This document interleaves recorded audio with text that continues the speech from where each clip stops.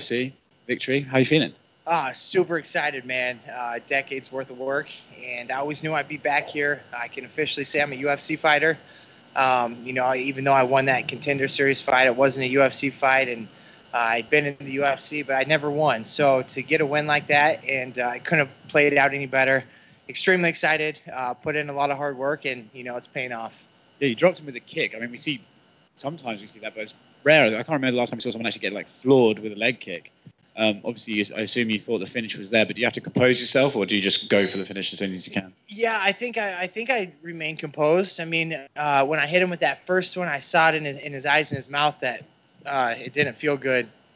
When I came right back with the second one, I hit both of them flush, and right there I could see him wince. And then I kind of took my time, got him with that third one that put him down, and I was just like, okay, maybe this is it. And he started getting back up again. I think even when I was on the ground, I kicked again. But when he started getting back up, I hit him with a shot to put him back down, hit him with a clean elbow. And I knew it was super close, man. And I was just so pumped, and the ref called it. It was an uppercut that finished him, right? Yeah, I believe so. I don't remember that. I've been drilling that a ton with my coach G back there, and he came in. He's like, bro, that uppercut we kept working. He's like, I hit. I honestly do not remember that uppercut. My knuckle does, but I do not. I just want to say last thing as well is you said to Bisping that his career was an inspiration to you. What exactly about Bisping is Yeah, man, it's just the long road, the long journey, the ups and downs, and never giving up, the perseverance, the grit to continue on. And I think it shows, man. And I know this, but it shows with some guys. It comes early and they just hit it off right off the bat. Look at McGregor, man, rose to the top and was the man right away. And a guy like Bisping that just went through the fire, the trials and tribulations for so many years, and then finally got that, that got that gold around his waist. And to see that, I fought my last UFC fight prior to this one was UFC on Fox 2, and Michael Bisping lost to Chael Sonnen, and I lost to Chris Camozzi that night. It was January 28th, 2012. So to fight on the same card to him, and obviously he stayed in the UFC, and had a great career, but to see him just climb to the top and finally get what he was chasing that whole time is a huge inspiration to me. I was with Glory Kickboxing. I took my losses. I kept going. I climbed to the top 10 all the way to a number 2 world ranking and fought for the world title. Came up a little bit short, but, I have new goals of cracking the top 15 in the UFC, then the top 10. And, you don't know what happens. Whatever happens, man, I'd like to, get my shot at that UFC title and, just keep on trucking. Happy Halloween. Thanks, man. You too. Dustin, I mean, obviously that many years, very few guys have that long of a break and still make it back to UFC. Was there any time when you thought maybe it's just not meant to be? I never once thought that, man. I was very fortunate enough when I got cut to get a promotion like Glory that, I was able to keep my career going. I was able financially to keep going and just go through some extremely hard fights, difficult fights, guys that, a lot of people in America know, but just, the best strikers in the world were at Glory. And, the entire time I knew I was just gaining that experience. I knew I was going to come back to MMA, and the UFC is where I wanted to be, man. I always dreamed of getting that first UFC win and just get a win in general. And I feel like everything happens for a reason, man. I was outside of the promotion, just building myself up, and the belief I have in myself because of the prior experiences and that I've went through is I carry it with me every day, man. And I'm happy to be back. Obviously, since the last time you were in UFC, things are very different. Not just this year, but all around. Just did it live up to the way you've imagined it for several years to get that first W? Yeah, man. And you know what? It's still different because of, the world we're living in right now with the no fans, the Apex, the no crowd. But you just got to adapt. I love the Apex. I love fighting here. I felt like the no crowd the first time. You had to get used to it because you do pick up a lot of energy and emotion from the fans. That just wasn't there last time. There's times I was kind of feeling down. If I could have heard people yelling, screaming my name, I might have gone a little bit harder. But this time, especially with the walkout, I think a walkout makes a big difference too. Being able to hear your music, get in the zone, hear your opponent's music. And, it's changed drastically with the Reebok. And but you know what? The UFC always takes care of you. I remember how well they treated me back then and how well they treat me now. And, I'm just happy to be back. And when I was here last time, I just didn't really believe or fully believed that I belonged. And now I know I belong. I know I can be the man in this promotion. I know I can go on a great run and put on exciting fights.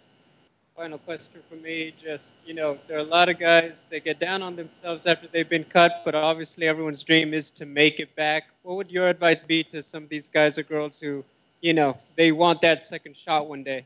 Man, I would say just put your head down and grind. You got to keep going, man. You're gonna have people telling you can't, and on the same side, I was around people that told me how good I was, and the same people that tell you how good you are, and the same people who tell you that you suck, they're both wrong. You got to keep that tunnel vision, and you got to have self-belief. You got to believe in yourself. And something I always say, you have to have a short-term memory and bulletproof confidence, man. I mean, even after this victory, I got to soak it in, take it in for a few days, but after that, man, it's over. It's on to the next one. I gotta focus on what's next. Thank you.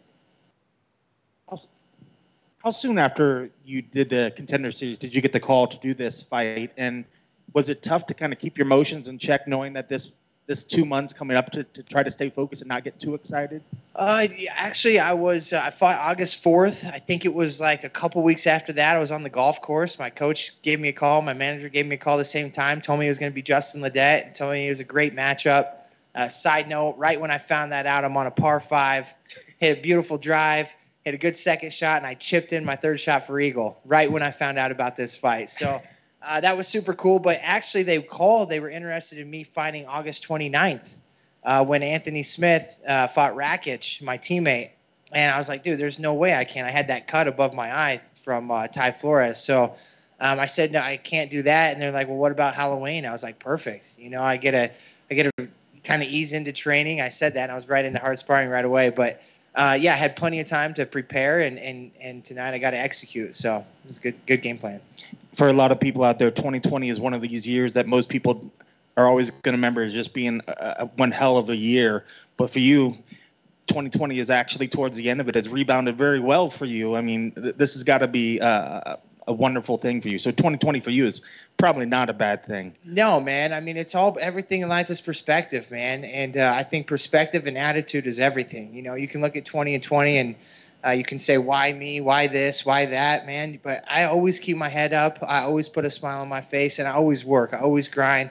Keep going, man. Not much gets me down, and not much affects me. Like I said, man, short-term memory, bulletproof confidence, and I love 2020. Well, now you're going to ride momentum into 2021. When you look at 2021, what sort of goals and plans are you going to put out there for yourself? What do you want to hope to achieve in the next year coming? I've got big goals, man. I have a twin brother. It's very dear to me. That's my tattoo. We have the same tattoo, but I texted him. I was saying, 2020 is my year. He's like, bro, 2020 is your decade. He's like, I feel it, and I believe it, man. I have big goals. Like I said, I want to crack the top 15 in the UFC. I want to crack the top 10 and eventually fight for that world title. And, I believe in myself. I think I have the skills to do it. I think that, the fires that I've walked through and the ashes that I've rose from have put me here. And, I'm ready to go accomplish those goals. Well, since you brought it up, and I can see that the emotion was starting to come out a little bit talking about family, is this something that your family always knew that you would get to this point? And then is it nice to have had that belief in you? Yeah, 100%, man. They've always believed in me. I've always believed in myself. I do this for them too, man. I know how proud they are.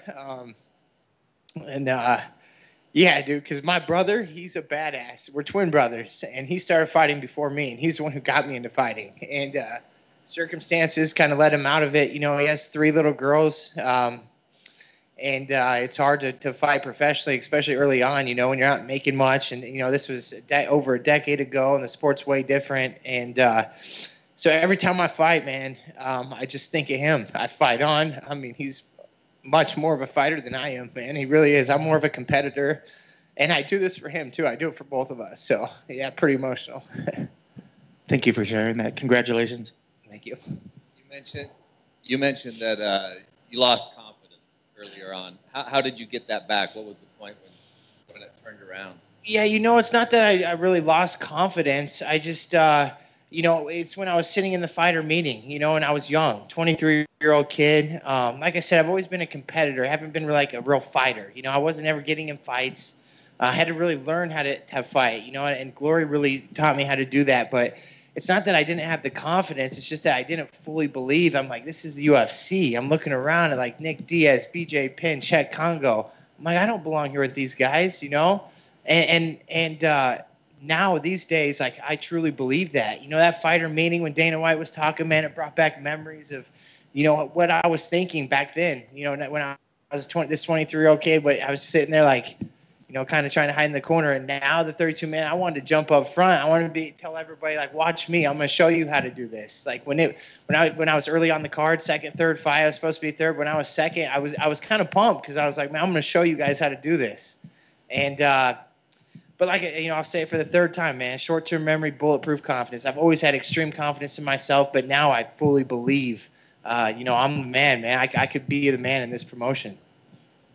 Not everybody that gets cut is able to work their way back up.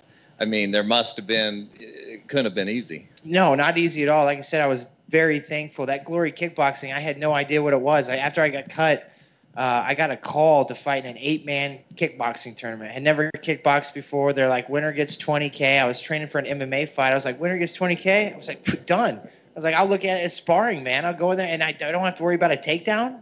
Done. I went in there, and I knocked everybody out that night, and it started a career with Glory. And like I said, I'm very thankful with them, you know, and I learned so much. I got to train in Holland and Breda Holland with Nick Hemmers and Cor Hemmers and just really learn what, you know, the art's about. And I don't think there's ever been anybody else that gets cut and 9 years later gets back with the promotion. So I think my story is pretty cool. I think it's inspiring, and there's nothing special about it but hard work and grit and perseverance, man. A lot of these, I don't know if heroes is the right word, but legends in the sport that were here at that time. Is there anybody you'd like to fight in the future that you looked up to? Yeah, you know, I think like you think like Shogun. I don't know. I think he's about done. I would love, you know, that fight. I think, but it just wouldn't feel the same, man. I feel like he's kind of on the decline. Not, and I mean this totally respectful. You know, I just it wouldn't be the same fighter that I looked up to. You know, one guy that I really looked up to in Glory Kickboxing was Gogan Saki, and I was like, damn, this guy is a killer. And just really started, you know, studying him, watching a lot of his fights, and now he's in the UFC. I think it would be cool to go out there and bang with a guy like that. So, you know, and he's a legend in kickboxing. You know, not so much MMA, but you know, what a warrior, man. That would be a cool fight. Right on, man. There's gonna be more of this. Thank you, guys. It was fun.